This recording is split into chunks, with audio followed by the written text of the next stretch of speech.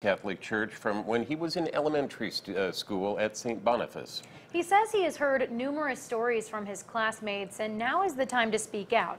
News 18's Anna Darling learned more about Travis Kearney's story. She shares how he and his family have been affected since. Anna? Yeah, Kayla, Kearney spoke exclusively to News 18 today. He says what he suffered was emotional and psychological abuse. We are not naming the priest, but calling him Father R.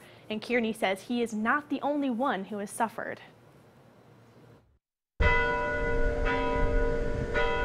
It's really weird, the secrecy around all of it. I don't understand the reason behind it. Secrecy surrounding events that took place nearly 30 years ago. And now Travis Kearney is looking for answers. He followed me home. He came to my house unannounced. He asked my mother if he could take me, who was in 5th grade at the time, and my sister, who was in 1st grade at the time, on a run.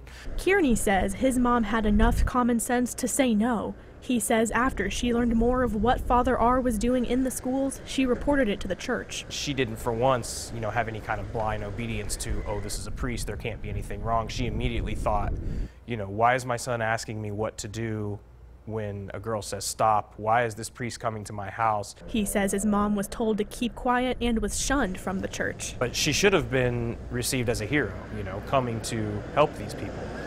But instead, it was just deny, deny, deny. He says he has had a number of former classmates reach out to him. One person who wishes to remain anonymous said, "I was called over to the rectory 3 times during recess and he had me take my shirt off, but he never touched me.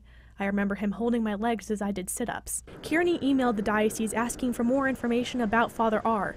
They responded that they were not able to positively ID him, but the diocese said if it did get his name, it would report his name to the police. Kearney says he gave the full name to the church 5 days ago. LPD confirmed that no report has been filed with them. The church said in a statement that the diocese did receive Kearney's information. They said the diocese and our conduct and ministry office investigated these reports and were not able to substantiate the claims. Kearney just wanted to know what happened to Father R, and after waiting weeks for a response, he found what he needed in just 2 days. I found his age, I found where he's located, I found that he's no longer a priest. I found a newspaper clipping dated November 21st, 1989, stating that he was moved to a retreat in Michigan. All he wants is a simple apology for his mother. You came to us and said, hey, these kids are not being protected, and we shunned you. We should have thanked you. Kearney hopes that by sharing his story, others affected by Father R will find the courage to share their story. Anna Darling, News 18. Thank you, Anna. Nearly a month after they were